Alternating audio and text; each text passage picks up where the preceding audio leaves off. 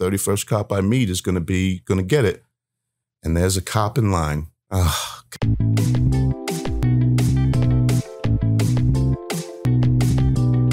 Hello and welcome to Shop Talk, where we talk all things Scottsdale Police and answer your questions.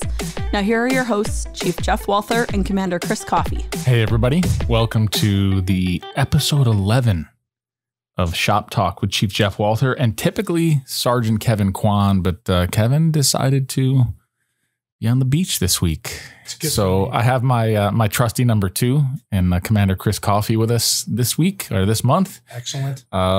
Great month, busy month since we were here last, and another exceptional guest who's agreed to let us drag him on today. In Dominic Ross, and so we're gonna get to Dominic. He's got an amazing story, and some great connectivity to the PD now, and he's really helped us in a lot of ways. And so we're going to get to him, but we're going to kick off, Chris, with how we kick off every show, and a few questions from our listeners about police work and what we do and why we do it. Some good questions. So I'm excited to be here. This is my second time, but we do have some good let's get into those. And those people who send us questions, again, thank you. Some thoughtful questions again this month, and excited to answer those for you. So, Chief, the first question, which again is very appropriate because the number one complaint in the city of Scottsdale is traffic. Yep. So the question is, Chief, when there's an accident, why does it take so long to open the streets to drive on again? Drives me crazy too. Even though I know all the reasons behind it. If I'm in my personal vehicle and I'm not at work, which is rare, I feel a pain as well. So why does it take so long to clear the road? Multiple factors. One of the biggest factors is if a roadway is closed for a long period of time, that means there's either serious injury or sadly somebody's been killed in that collision. And so those are when the roadways or freeways are closed for lengthy periods of time due to an investigation that has either caused very, very serious injury, the loss of life, and that potentially has some criminal consequences. So that's on the extreme. The shorter version of that is ultimately if cars are disabled and can't be moved after the collision, then we're waiting for tow trucks to arrive. And the tow industry is having the same problems that we are in the law enforcement industry, that everybody's having around the country, is staffing shortages. So we're seeing fewer and fewer. We have the trucks available, or the tow companies have the trucks available, but they don't always have the drivers. So that's a component of that as well.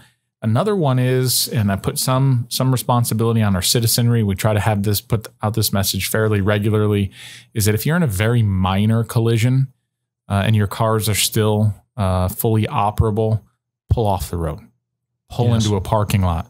And I know a lot of people say, well, the insurance company is going to want to see, a diagram of the collision and that I wasn't at fault. That's okay. We can see from the debris pattern, if there is any, and eyewitnesses and then the driver's information, that we will reconstruct that on a template, on paper, or on the computer. So get out of the roadway. Oftentimes what you see is secondary collisions because people don't get out of the roadway, or worse yet, rubbernecking. They get out of their cars too. Yeah. They get out of their cars, and then we've had people actually hit, creating secondary collisions that are worse than the first collision. But you're right, rubbernecking. Everybody's interested in seeing, oh my gosh, what happened? Is there any carnage? Right. What's going on? Is there a white sheet pulled over, somebody? And there's a lot of rubbernecking, especially on the freeway. Yes. That's why you see some major backups for very minor collisions or even minor traffic stops. And texting, people aren't observing what's happening, and then they're slamming on their brakes. And so if it's a minor collision, go ahead and get out of the roadway, pull into a parking lot, pull off to as far off to the side of the road as you can. Please never, especially on the freeway or major arterial roadways, never get out of your car and stand in the road waiting for the police. Or between vehicles. Yes, get out of the road. But those are typically the reasons. It does take a little while. The investigation itself can be absent of the vehicles. The vehicles can be towed away. They can be pulled off to the side of the road. And the officers can, or the state troopers can do an investigation with the vehicles gone. So second question, Why do some political candidate signs say endorsed by police and fire? I thought the city was not supposed to show favoritism. Great question. With it being election season right now, you see the signs are everywhere, and there are a few signs and few candidates that have been endorsed by police and fire. So, and this person is right. The city is not supposed to show favoritism. Your police department is apolitical. As the chief of police, I cannot come out and say if I endorse a candidate or not. That's not my job. I'm apolitical. However, there is one little caveat to that, and that is that our employee groups, and in the case of the Scottsdale Police Department, the Fraternal Order of Police, Lodge number 35, which is the Scottsdale Lodge, and what we call POSA, or Police Officers of Scottsdale Association, their association members and their committee or their executive boards, they may endorse a candidate based on the candidate's platform. So that's the difference, is that the Scottsdale Police Department, the entity of the Scottsdale Police Department, is not endorsing any candidate, but the membership of our employee groups can endorse certain candidates based on their platform, and they have. Interesting. So typically what you'll see is if it says endorsed by police and fire, those candidates have come out in a platform and very vocally supportive of public safety, police and fire in Scottsdale. I saw on the news, Phoenix Police is getting a huge raise and need hundreds of police officers. Does Scottsdale have the same problem? Yes, not to the same extent. If you saw the Phoenix numbers, their allocation, their sworn, their sworn allocation is 3,125 police officers. What they currently have is 2,600. That's 525-ish short of where they need to be. And so they took a big swing. There's a lot going on in the city of Phoenix, and Phoenix PD is understaffed right now. And has been for a while. And it's tough. You know, if you look at some of the numbers, and Chief Jerry Williams and I are friends, you look at some of the numbers, they lost 274 police officers last year. They hired 71, and I think 58 of those remained by the end of that period. And they really needed to do something to increase their numbers. Yeah. So for us, and we talked about Phoenix, our numbers are, we have 400 total sworn. We have just under 300 civilian staff or professional staff.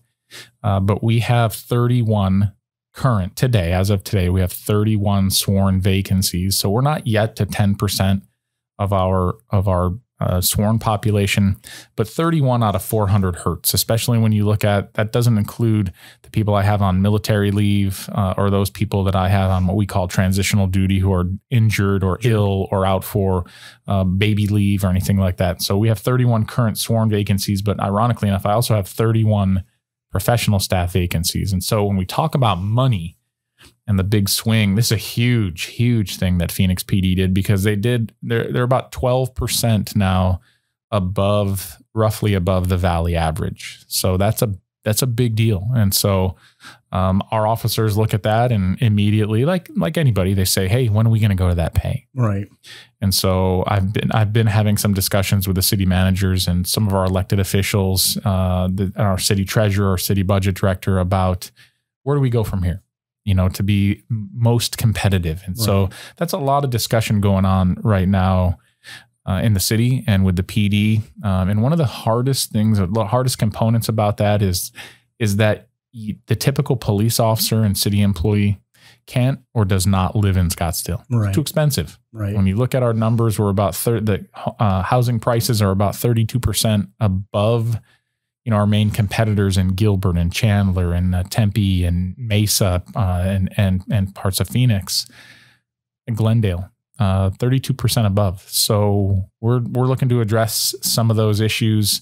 I would love to go to, and I proposed to my boss, the city manager, to go to the same Phoenix pay structure. It's probably just too expensive. It's expensive. There's a lot of money there. But there's a lot of room to do something really positive for our employees. Good.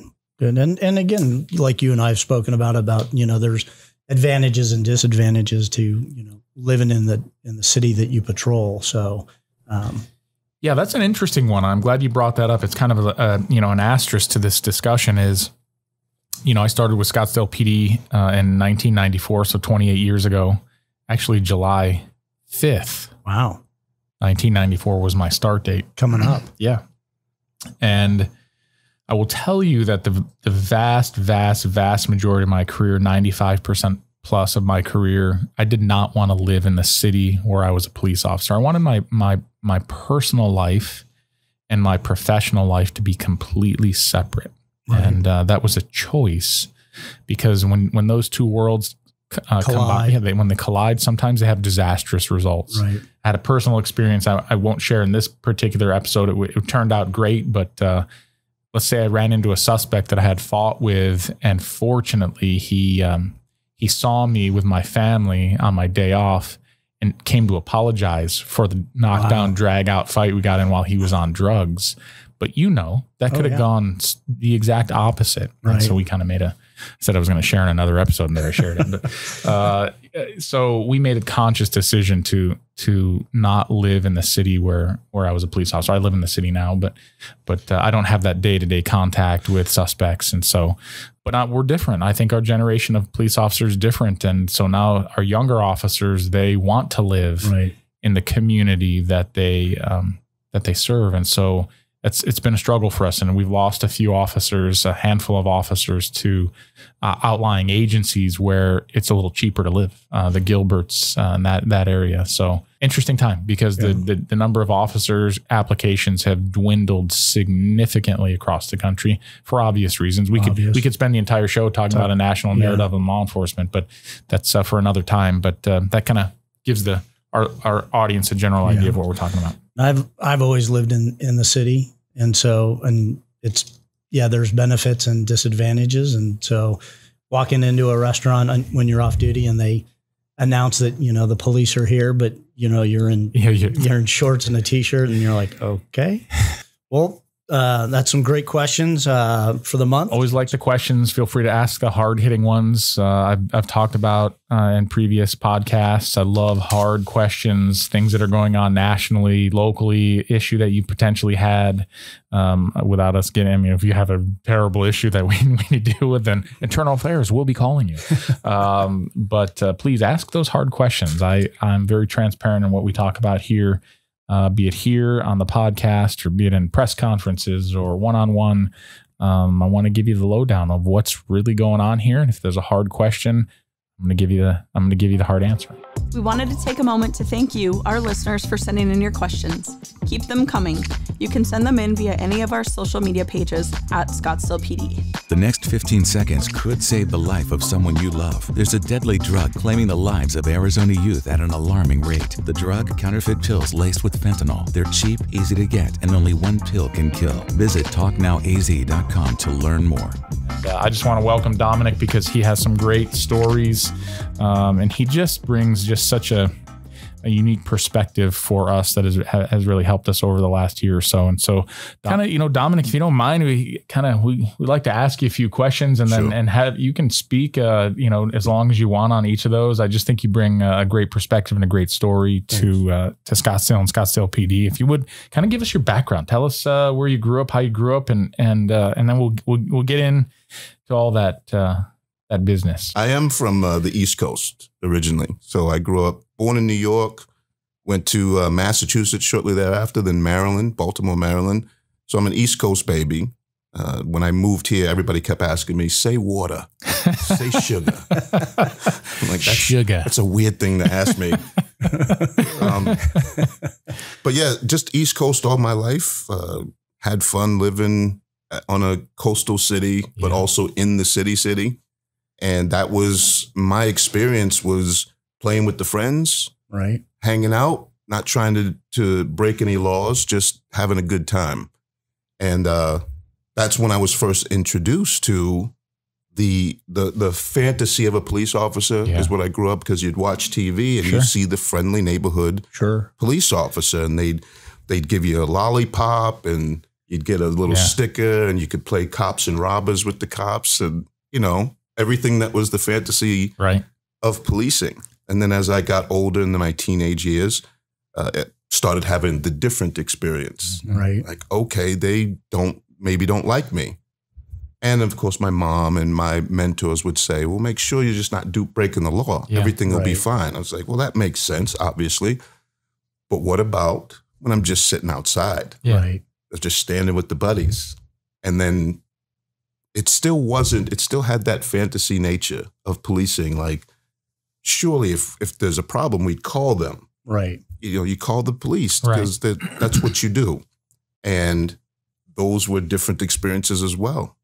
But it still wasn't a hate relationship. I didn't feel that. I just figured that if we're out, those cops are going to punish. Right. So that's how I started my interactions with policing and started to learn what's the survival techniques. Right. Just basic survival. Don't go down that way. Yeah. Be here at a certain time. Do this, do that. And then I'll be able to survive. And then my friends in Ohio, they would be just like, you know, flipping off the cops and throwing rocks. And I'm like, are you trying to be murdered? What's wrong with you? How can you get away with this? And so it was a different experience, but still not understanding if it was a cultural thing, if it was a race thing. That just wasn't at the forefront of my mind. So those were my experiences, my early experiences growing up. It wasn't like a terrible childhood, but it was just my interaction with policing flavored my understanding and my maturity. As I grew, I started to see things were inequitable. Yeah. In certain places, you know, women were more protected than men. The different colors were more protected or less protected, and I guess that's where I started to open my eyes a little bit about just the world. I wasn't laying a color on it. I wasn't laying a political bend. I wasn't laying, you know, an us against them. It was more like them versus we, if that makes sense. It's just they're cops, we're citizens, but at least we're not the bad guys. Right. It's not us against them. We're not the bad guys. We're collateral damage. That's interesting too. I like that your collateral damage. Yeah, that's not what I want to hear as a police chief, but it's such a good. That experience is, I just think, rings true with a lot of people, especially in other areas of the country too. But then you started to kind of have, more experiences that kind of, I think, just pissed you off, and so can you talk about those? Yeah, that was just coming here. Moving here was what I would call my adult years. This is where it's post college. By the way, I audited college. I always have to say that. I audited. I didn't know that you can't just go to a class with your buddy and learn about Renaissance art, editing. I always wanted to be a filmmaker, so I would just audit classes. And the professor was like, never mind, go ahead, whatever. I brought books. I did I probably have a degree sitting somewhere. But I didn't pay for it. Anyway, is that stealing? I'm in a room full of police officers. Anyway, when I moved here, what was in my late 20s is when I moved here, 2001. Started a family, the whole thing. And like, this is my grown-up time. So all of that youthful exuberance, my college years, that's over. Now it's time to be a grown-up. And that's when I started actually counting the amount of times that I was stopped. I think after the third time. I don't know if I told this when I speak with the Scottsdale Police Department, but one of my first times getting pulled over, or unmarked, I guess that's what unmarked car, and my dumb butt was driving in Phoenix, and this lady comes running up to the car like, help me, they're following me, they're chasing me. So of course, I'm a superhero, obviously, so I'm going to help. I'm like, get in, where you need to go, what's the problem? And then this car follows me, and they have the lights on me, and that whole thing. I'm like, what? What is going on? What'd you just get me into? What did you do? And then I looked at her apparel, and I was realizing, I'm so stupid. Are you one of those prostitutes that I've heard of in the movies? They had the lights on me. They were standing out the door. They had the walkie-talkie. And that's when I used to drive around with a gun, because I heard, when I moved here, two things. Don't be in Scottsdale any time of the day. As a black person, don't ever be in Scottsdale, and don't ever be at South Phoenix at night. Those were the 2 instructions. Oh, the third one was, it's pronounced Tempe. And those were the 3 things that I was told when I moved here. So anyway, I'm thinking, oh my goodness, I have a gun under the seat. This is bad. So they're telling me to get out of the car. And I was just like, yeah, this is not a good deal. Just follow my lead. Just, do whatever they need to say. But what an embarrassing moment this is going to be for me. And I was trying to be helpful. I'm so naive. I started noticing that they were calling out things and giving me commands to do. And then it just hit me. I was like, I don't see any lights on this car, anything that would signify policing in any way. And they look like they could be undercover, but where's they're hiding behind the car. I was like, are you guys cops? And they're like, I said, get over here, give me the thing. You guys, what's the deal? What's going on? I'm going to pull out my gun. And if you guys don't show me some ID, I'm going to start shooting. Oh, boy. They're like, don't you reach for anything. Don't you? Bravado, stupidity. But I was starting to feel like these aren't really cops. They were following her. So I pull out my gun. And then they get in the car and peel out and take off. No. So that wasn't my first interaction with police, but that's when I started thinking, man, this is a really strange area. They were faking it. I think they were college kids having a goof, following this lady around. Wow. And then that was like my first thought process was, okay, if those were police, I'd be dead right now. What are you thinking? What are you doing? Why was I doing that? It didn't it didn't color the way I thought about policing, but it was just like, man, I could be really fooled. I really need to pay attention to the things that I do because I may be able to get away with that in a different city, but this is Arizona in my mind. I have to be aware of where I am and what I do. And so I stopped carrying a gun and, did my family thing. But I think some of that had me on edge. The more I was thinking about what we talked about, it had me on edge. Just be prepared. Just make sure that you don't do stupid things as a youth. So be respectful, be courteous, but also be cautious. So the next couple of interactions I had, it's like, haven't I done everything right? Mm-hmm. I made sure that I'm doing everything right, and I would still get the condescension. And then I think the 3rd or 4th interaction with police officers when they pulled out a gun. And then I started paying attention. That's when I started counting. Okay, this is not funny. This isn't just a fix-it ticket or, by the way, I've never had a ticket. Yeah, that's what I was going to bring up to tell our audience that you've never been arrested. Never been arrested. Never gotten a ticket. Never. And, you put your insurance and all your documents in your visor. I have to adapt. Because you don't want to be reaching for anything. That incident flavored it because I don't want to be reaching under my seat. Right. I don't want to be going into the stuff because the couple of other interactions that I had, the 2nd, maybe 3rd, 4th, was really, you told me to reach for my credentials. I did a thing. I turn around, you have a gun in the back of my head. That's not great. That's not cool. Yeah. What's going on with Phoenix or Mesa or Gilbert or any of the places that I would travel? It started to become... with Black people, they had a movie called The Green Book. I don't know if you knew about this movie, but back in the day, Black people used to have a traveler's guide. So when you were traveling interstate, you knew which places were sundown towns. And sundown town is a place where you better not be Black and in this town at night. They had the hotels, the safe places, the safe routes that you could travel interstate from the east to the west and back and forth so that you knew where the safe havens were. And you also knew where the dangerous places, like sundown towns. This is something that's culturally we all knew about that.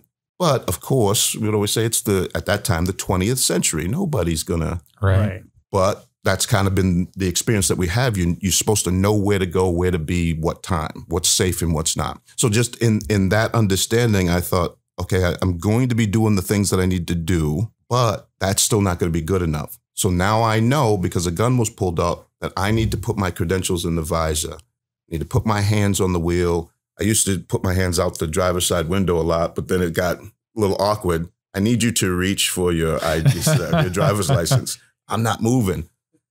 But I think now I think you've gotten married, you have a child. Yeah, two kids. Yeah. So your thought process is. Now it goes into protecting them. Right. I got to make sure that they know, because they haven't had that. My wife and my daughter from like the Pacific Northwest. Right.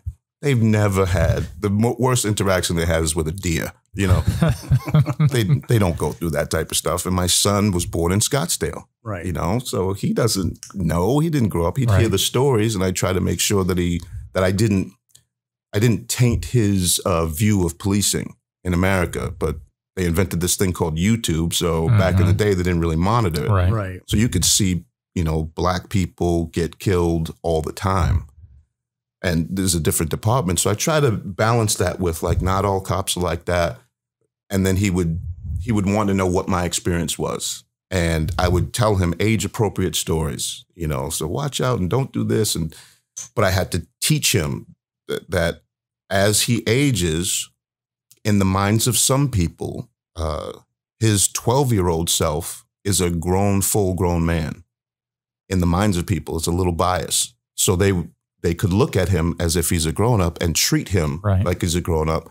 So I'd have to teach him certain things that he needs to do to stay alive. And some of my friends in different races, different places, they're like, that's crazy. I've taught them not to drink and drive, but I've never told them how to stay alive just by being. And so that was the basics of how I had to, the long circuit of that was teaching myself ways that I need to survive in a different place. No gun, put my credentials up where everything can be visible, no tint, not any tint. And in Arizona, you gotta have tint. But just a little bit of tint is enough. Or, you know, citizens don't know. We don't know the real difference between RAS, PC. We don't know any of that stuff. You watch a video and we think we know, because we've got a Google degree. But we don't know for sure what we can and cannot do. Nobody knows the traffic laws other than a speed limit. And that's it. Like you said, traffic, everybody wants to watch. What? Drive. Like the road is clear. We all have iPhones. They're telling us it's clear, but the things that people do, I just don't do anymore. Right. So ultimately, you had about 30 experiences with law enforcement in Arizona that were not good. Yeah, it was everything from, like I said, just reaching for my credentials, told to do something. You reach for your license, registration, proof of insurance, turn back around, there's a gun. And it's like, what are you doing? You drop, you know, I don't know. I'm keeping it very PG-13, so I want everyone to be proud of me.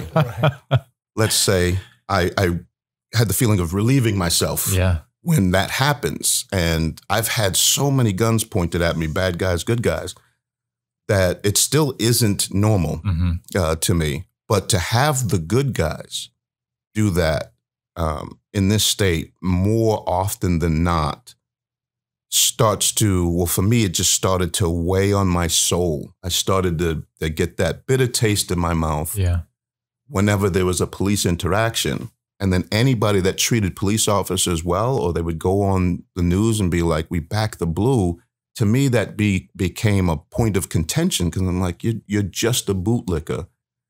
You'll never understand what it's like. And is it just because I'm black, or is it because I'm a man, or is it because I'm a black man? It's like, what's going on?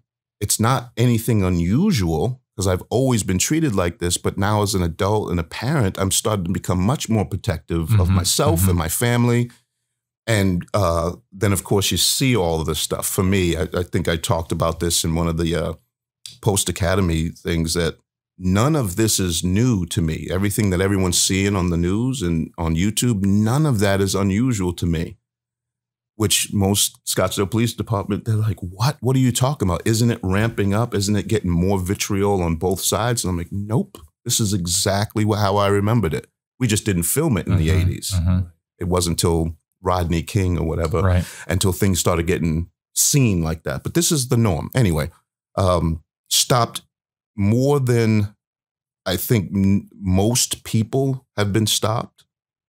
My 30 times, people don't understand that. They keep thinking, some of my friends and family, they're like, well, you must be speeding a lot. No, I drive like a grandma. I absolutely make sure that it's like, if I see my speedometer going to 68, I'm slowing down. I drive in the slow lane. Side note, there is no slow lane and fast lane. I just want people to know that. Just to everybody that's listening to it, slow lane so-called, is where you can drive the speed limit. Right. God bless But in America. those 30 interactions, never got a ticket. I've never had a ticket. Never been. I've never, ever had a ticket. Right. Whatever infraction I was doing, like a wide left, it was just cause to stop me with all of the lights. And it's a wide left in a Jeep that didn't have hydraulics, the power steering. But why would that necessitate guns being drawn? I never could wrap my head around, why does that need to have guns drawn? Why do I need to be asked to get out of my car and then pushed up against the hot roof of my car? It's Arizona. Why did anything that I do, if it's not ticketable and not arrestable, Right. why did that necessitate me being roughed up? Mm-hmm. None of the things that one could prove. But I always thought, well, surely somebody's recording this. Like, it's got to be recorded somewhere. I didn't think about it until much later on that, isn't there a record of it in a way that I could prove it? And then sometimes it would become like, I don't want to see that again, because not to lessen PTSD, but it started to feel a little bit, at least, like PTSD. Like, I don't want to see my assault happen Right. again. I don't want to see that. I don't want to know about it. I just want to go and live my life. I don't want to be an advocate, an activist. I just want to be a parent and a husband, make some movies, teach some Bible. That's all I want to do. But those 30 times, they would increasingly, it would be kind of yo-yo. Like, one interaction would just be a condescending police officer, like, don't bother me, I'm doing real work. It's like, well, I'm just going to ask you a question, but never mind. All the way to, all he has to do is pull that trigger. And then my whole world is changed, because I'm going to be seeing angels. My family, that was the hard part, is what my family would go through if I were taken out like that. Hard to wrap my mind around it. And then, so out of each one of those 30 incidences, it really was the last one that was what I don't even jokingly say this. I feel like it turned me into a prejudiced racist, because the race that I was against were blue lives. Yeah. Anybody in that uniform now you are an enemy to me. I have reason, I have cause. You are an enemy to me just because you got up and suited up. Right. And the color was blue. It's regardless of the skin color of the officer, the color was blue. Always. It was absolutely that. And if I saw a black police officer, you're blue. Right. You will back up your friends. You are completely, we use a phrase called Uncle Tom in it. Or you just follow your white counterparts into stuff, and you are almost like these aren't things that I would say out loud, but they were definitely within my heart upon, retrospection and introspection, that they were race traders. I mean, the thoughts that I had, you could find on any racist website, saying the same things that I was feeling inside. You don't do anything for community. You will kill us. You'll rape us. You will take our money. Like, these are the things that you hear in Birth of the Nation, just that language, that thought process. And I was attributing that to police officers. And I know that it's not an instant thing. It has to take time, that getting beat down mentally and not guarding my own brain. Taking responsibility for how my behavior was, not just laying it all at the feet of police officers. Right. I did have experiences, but what did I do with it? Right. So what I did with it, unfortunately, was after my 30th stop with just an angry police officer, I determined in my heart and soul that the next police officer that I met was going to get it somehow. If that meant getting a gun, in my heart, I know I didn't say this, but I would go by those gun shops and be like, other than the Confederate flag, they might be able to give me an affordable weapon just to protect myself. Because my thought process was like, well, if someone's doing something unjustifiable, it doesn't matter what they look like, I should be able to fight back. Well, guns aren't cheap, but maybe they'll get a fist. Maybe I'll fight. You know how that's going to end up. I don't know of any police officer that would allow themselves to just get into a tussle Right. and then shake hands afterwards, be like, good fight, bro. Right. That's not going to end well. And why am I become now someone who is everything that they said I was or assumed I was? I'm going to be that violent interaction. Right. At the least, they're going to get a good tongue lashing. You know, I'm going to yell and say some expletives. It will be a rated R experience. And then after feeling that and knowing that that's what I was going to do, come to Scottsdale for a basic meeting. I said the 31st cop I meet is going to get it. And there's a cop in line. Oh God! At the coffee shop. At the coffee shop. I'm just trying to have a business meeting. And there's a black gentleman that bought this police officer some lunch. He said, "Good job, back to blue." And I'm looking at him like, oh. He was ahead of it. So the cop was ahead of you. The cop was ahead of me. And so was the other black patron. The black patron had purchased the cop's lunch. And I'm just like, oh, you fool, you're a bootlicker. You have no idea. You just haven't been treated poorly enough. Wait till you're really black like me, because obviously I'm a true black. Stupid, idiotic. But I'm trying not to even look at this cop. I don't want to look at him. I got my hands in my pocket. Or do I put my hands in my pocket or do I keep my hands out of my? That's how I live. Because I don't want them thinking, because I've had those experiences as well. It's like, I'm just walking down the street. Get your hands out of your pocket. It's 30 degrees out. What are you talking? Whatever. So that's what I'm thinking about instead of my delicious lemonade. I'm thinking about how do I behave? Because there's a police officer who, in my mind, could take my life or take my liberty. So I'm trying to avoid looking at him, and he turns around, this cop, and says, "Hey, do you want something?" And all I heard was, I'm going to do something bad to you if you give me the eyeball. And my mind, I thought, this is the time that I'm going to react poorly. But my heart was so broken. My soul was so crushed. I literally just went, what? What did you say? What do you want? I can't even sit in my mind. I can't even stand in a line to get a cookie without cops messing with me. And he said, I was asking if you wanted a lemonade because the guy, I want to cry again, because the guy in front of me bought my lunch and I wanted to pay it forward. That's the 31st cop I met. Wow. Scottsdale PD. And just melted all the hate, vitriol, insanity, PTSD, anything that I had toward police officers melted in that one gesture. It still fascinates me to this day because I believe in God, and I believe that God was just like, well, I'm not going to let you go out like that. I'm not going to let you harm someone else.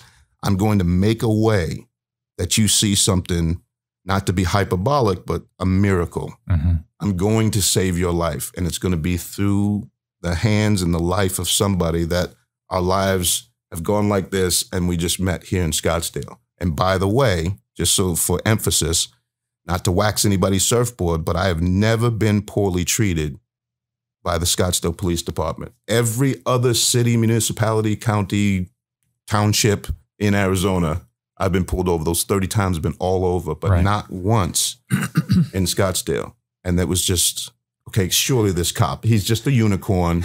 He's just that one cop out of a billion gazillion.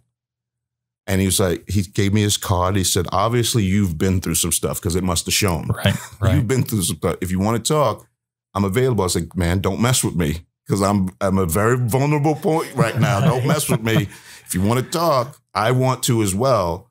And then he said, absolutely. And we'd been meeting for coffee for 2 years now. Yeah. We met other police officers, Scottsdale police officers. Right. And I was like, it's not just that guy. Yeah. That's the weirdest thing for me. I still don't understand how you all do it in Scottsdale. But so for our audience, the 31st police officer that you came in contact with is Sergeant Matt Rigberg.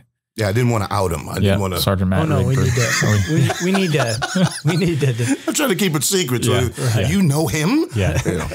And Sergeant Matt Rigberg's a great guy, great representative of the Scottsdale Police Department. But I really like how he, not only did he pay it forward from the other patron, who just, there's irony here, that who also happened to be black. And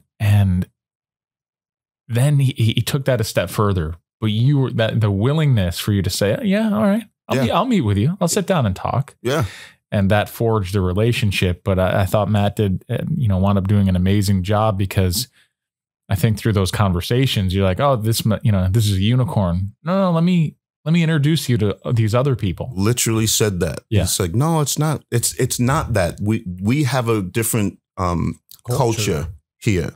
And I trying to pull stuff out of him a little bit because I'm still waiting. I'm always waiting for that one cop. I'm going to meet one of his cops, right? His buddies, his chief, his commander, and then he'll be able to see it too. I'll be like, see, he hates me.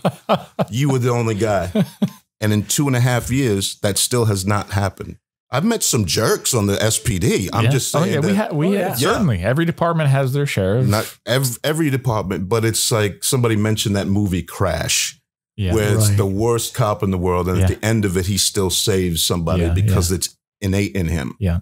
And I have met that in no other department. I'm not trying to crap on any of your friends out there, okay? If you're a cop, I just haven't met you. But in SPD, it just is a culture of accountability, integrity. What else did the chief write down for me to say? I have no notes. This is just from the heart. Accountability, integrity, and I don't know what that third thing is, but I keep trying to find it if there's a third thing. Because how can you hire so many good cops? How are you finding them with lateral moves and people just coming out of the academy? How is that culture able to sustain here?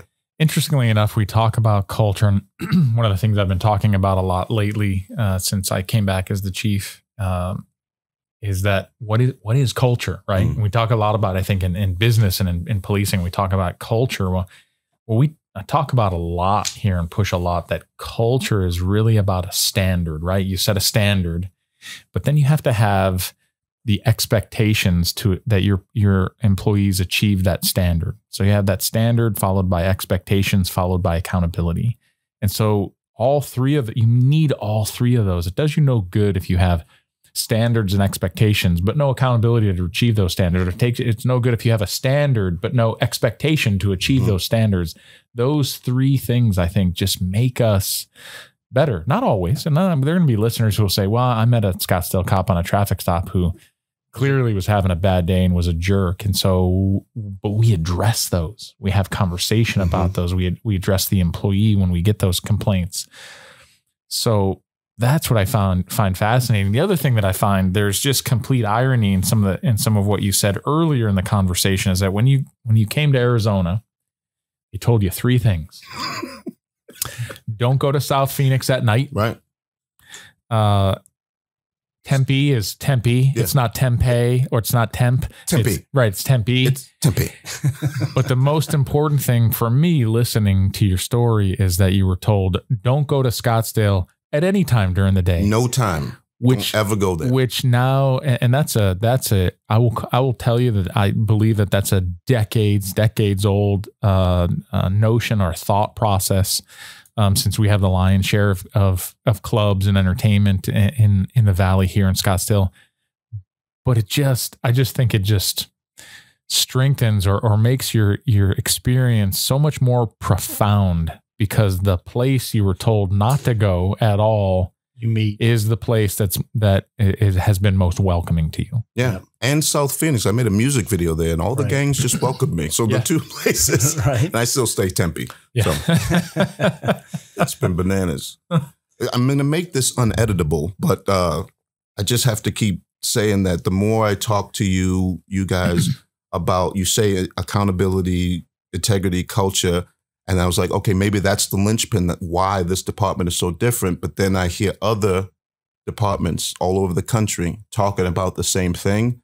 So now I'm back to where I started, to where, nope, there's something particularly unique about the Scottsdale Police Department. Again, not to wax a surfboard. I just got to speak honestly. If I thought you guys were awful, I probably wouldn't be invited here, but I would speak honestly on it. So at least you have it on record that here's where you guys screw up.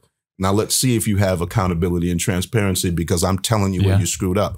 But I see the same talk all over the country. Sure. But yet they still have the same problems. They still go through the same interactions with the community. You guys are saying one of the worst problems you have is traffic. Right. It's not like you don't have body and drug trafficking in this place. Right, we do. It's not that you don't have meth and crime and people stealing and robbing, but the biggest thing that that the citizenry at least have to deal with is traffic. Right. Do you hear yourselves? Like, that's fascinating to me, that you have enough relationship with the community and the people and the businesses that's the thing that they would complain about the most, not, hey, your officers are beating us up on a record level. Right. Right. You don't deal with that. And anything that you deal with, it goes national. There's like one or two things that go national and it gets handled immediately. Right. And it's a non-story now. Right. Where other places are still dealing with the effects of things that they did decades and yesterday. Right. And I think that's a great observation, because I point out, hey, this is not Mayberry, right? This is not this is not a town of 50 or 75 people. This is 250,000 residents and 11 million visitors and 185 square miles, and the lion's share of nighttime entertainment on the weekends and major special events, international and national special events. But, you don't see a lot of the things here that you see where there are problems elsewhere. And so I think a component of that, and I hope your story proves some of that out, is that in policing is difficult all around the country. It's very difficult, but I think it's made more difficult when a police department sees itself as above the community. So when you see yourself as above the community, it's not a stretch then to one day see yourself as an occupying army. And when you see yourself as an occupying army, then that's when real trouble starts to happen in a police department. Not that all the officers in any of those departments are all bad. It's just when there's a philosophy like that, it starts to be very problematic between police and community relationships. And in Scottsdale, we don't see ourselves that way. We see ourselves as part of the community. We just happen to choose a specialization in law enforcement, and we see ourselves as part of that community. And that's a mantra that I push, that the executive team, that the officers push, that their professional staff push day in and day out. Now, you're right. We've had a couple national news stories. Are we perfect? No. But when we make a mistake, we're on it. So I think that's the difference. We see ourselves as part of the community. And so when Sergeant Matt Rigberg saw you and somebody had paid for his meal, he thought, well, I'm part of the community, and who's the guy behind me? I want to pay it forward to that. And I think he needed that. And I think you needed that. Oh yeah, definitely. The more we talked, I found out that he needed that interaction, because he felt that he was ignorant on those things. He'd never heard the stories that I told. Yeah. He never heard it. It was foreign to him. And the stories that he told me about the community was foreign to me. I couldn't believe it. And one of the things I want to say before, again, in my constant quest to make this uneditable, I'm trying to make sure, and you guys, Chief, Commander, you haven't told me to say this, but one of the things that I'm striving for, if this place is so unique, and it's a unicorn, but it's because of the things that you say. I'm trying to, whoever listens to this, I'm hoping that anybody that's thinking about becoming a police officer or thinking about transitioning into a different place, like you said about, my hope and my prayer is that you could stay here or join up in Scottsdale Police Department. If you want to have a good career and there's place for promotion and there's great community interaction and you're not going to get hated nationally, this department would be the place to come to. If you wanted to be LEO because you want to help people and have a pension, why can't this be the place? Right. If you really just want to be LEO, there's something unique about the Scottsdale Police Department. And if you want to be a part of that and really want to showcase your skills, and they didn't ask me to say this. That's I have no papers in front of me. I don't care if anybody think whatever they think. I just know that there's something unique here, and I think people can benefit. Citizens and LEO can benefit from whatever you guys are doing here. It's working. Thanks. And Chris, speak to where we've gone from there. I mean, the original meeting, with Dominic and Sergeant Rigberg, but why don't you talk to the audience about how we've really leveraged Dominic and his amazing story for some of the internal to the organization. Right. So it's interesting when you talk about your conversation with Sergeant Rigberg and how he was naive to some of your stories. Then when I heard your story, I'm like, wow. I'm like, you got to tell your story. You got to tell your experiences. So we introduced you to our Post Academy, which is a group of officers that have recently graduated the academy, and then it's a regional academy, and they come back here. And again, you shared your story, and a lot of them were also naive because they're like, what do you mean that, you were treated like that? I mean, it's not what we're taught. That's not what we do. And so that was so successful. Then we had you talk to our field training officers. Our goal was, to again have them understand, a different view. Having, our trainers who then teach our impressionable, officers, new officers, they needed to hear that. And then you've spoken to our lieutenants, our watch commanders, and our executive team. So and then the icing on the cake of all of this was then we presented Dominic with, when we think you're really cool and you've done great things for us and you've spent hours of your own time that we didn't pay for to help train our folks. Right. We present you with the pinnacle, a Scottsdale PD plaque of appreciation. And challenge coin. The challenge coin. I got a challenge coin. I can carry that with me. Doesn't get any better than that. One of the things that I was really hoping for was in one of those first initial meetings with our Post Academy, I invited your family to come and, for your son to come and see that, again, police officers are the good guys and that, we are here to help. And so he's trying to make me cry again because that was a big deal for my son to be able to see that there's a police force, law enforcement agents who care much more about people than at times even a promotion, which is, again, completely unicorn. It's strange. You don't have to. This all started with a cup of coffee. I'm not supposed to be teaching people and telling my story. And now I'm doing a podcast with the chief of police. I just want everybody to know how strange. It's just supposed to be a cup of coffee. So it's very surreal because you and I have talked about it that, in your first meetings with other Scottsdale police officers with Sergeant Rigberg, your family and friends were scared for you. Terrified. And so even when you came to our training unit and I gave you a tour with your family, they were still afraid for you that now you're in our training unit. So, but that's what we do. We open our arms. So was today like, you're going to go do a podcast with the police chief? Should we put a tracking device on you?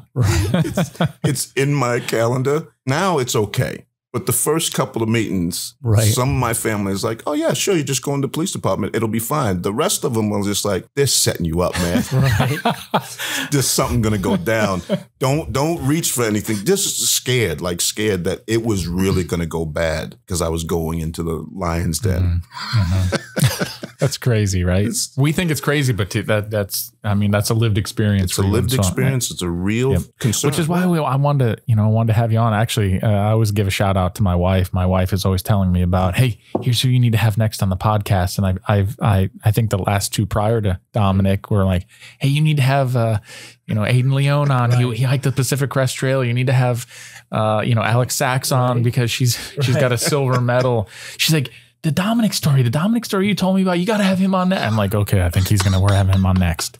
And I agree. When you told me that, I go, your wife is the smartest person. Yes, I told her the other day, I said, hey, have available for me the next name that you want for the podcast. But she's basically producing the show. She's producing the show. But honestly, Dominic, and we're going to get into our fun questions here.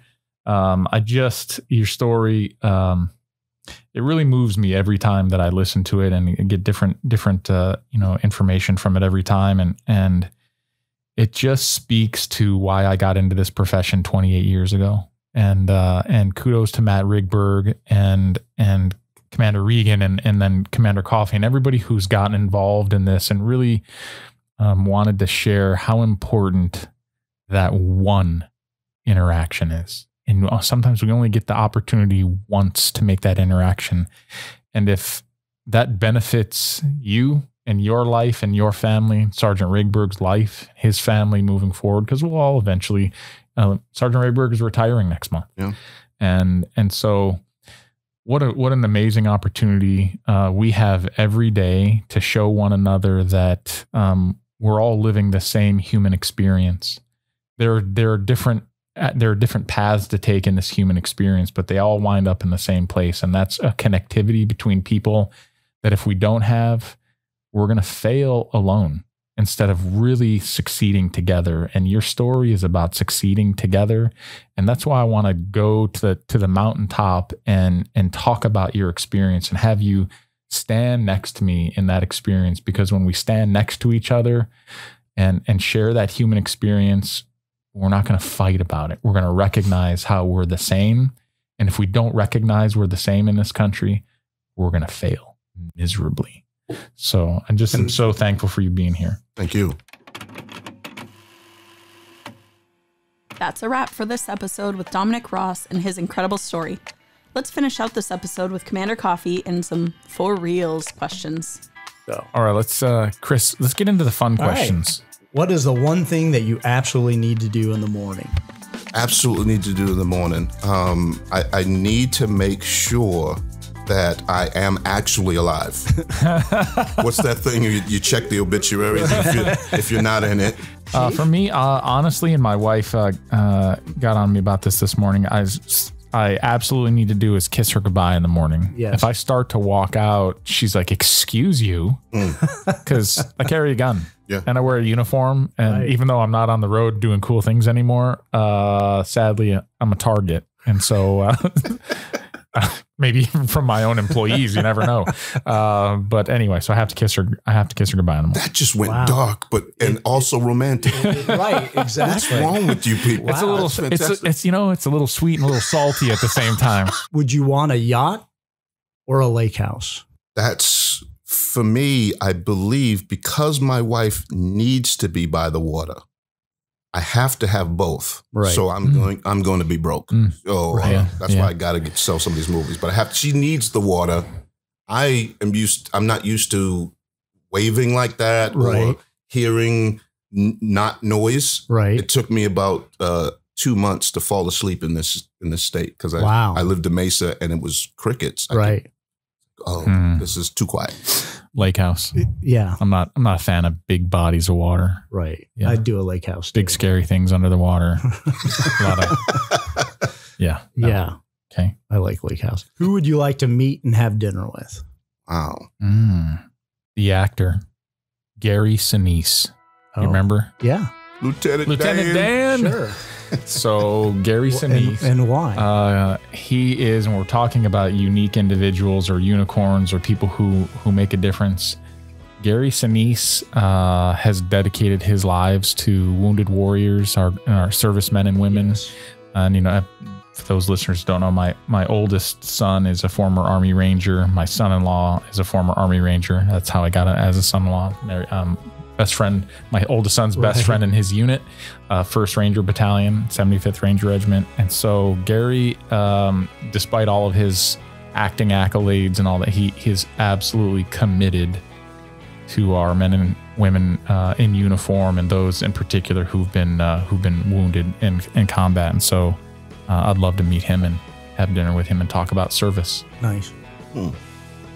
In the movie business, I've been able to meet a lot of the people that he's talking about and have actual dinners with these folks. So that hasn't been, because I know I can have a dinner with folks like that, but who I'd like to meet and have dinner with would be Matt Rigberg. Right. Like I'd always, because that was a big thing, life leading up to that and then life after that. That's who I'd like to, because I get to see my kids all the time. Right. Yeah. I already had meals with my mom, and rest in peace. But that was such a defining moment in my world, and it left such an indelible impression. I'd like to do that. That's great. Thankful for him. Dominic, again, thank you. Thanks for being here. Great conversation. As always, to our listeners, thanks for everything that you do. Thanks for listening. And remember that every day offers each of us the opportunity to excel and to be more in the service of each other. So if we just strive for that every day, I think we're going to have more experiences like Sergeant Rigberg and Dominic had with one another. So take that opportunity to be more, be safe, take care of each other, and we'll see you next month. Thanks for listening to Shop Talk episode 11. We'd love to hear from you. You can send your comments or questions to us on any of our social pages.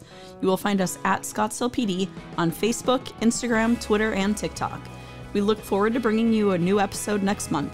Until then, remember to be more.